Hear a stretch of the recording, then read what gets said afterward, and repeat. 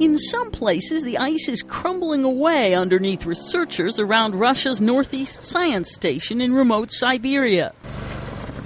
Some warn the thawing of the permafrost is a climate change time bomb waiting to explode.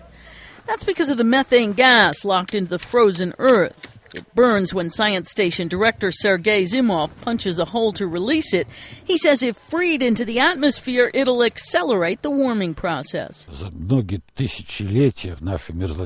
thousands of years, our permafrost has accumulated huge reserves of organic carbon.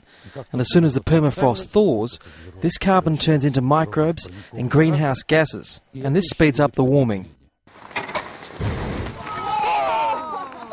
Katie Walter Anthony of the University of Alaska Fairbanks has been studying the phenomenon for around a decade.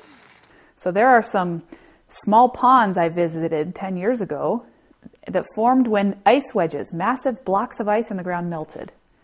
Today those ponds have become already lakes. They have more than doubled in size. And along with that increase in size, there's a huge amount of methane that's escaping from these lakes by bubbling.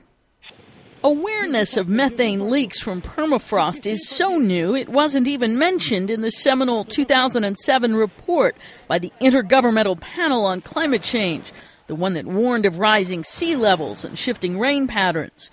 Some experts say it's too early to predict whether Arctic methane will be the tipping point for climate change. According to Walter Anthony, a sudden permafrost thaw would be a big deal. She says the threat of it should be another major incentive for people to cut back fossil fuel emissions, to slow warming and help keep the far north frozen. Karen Sloan, The Associated Press.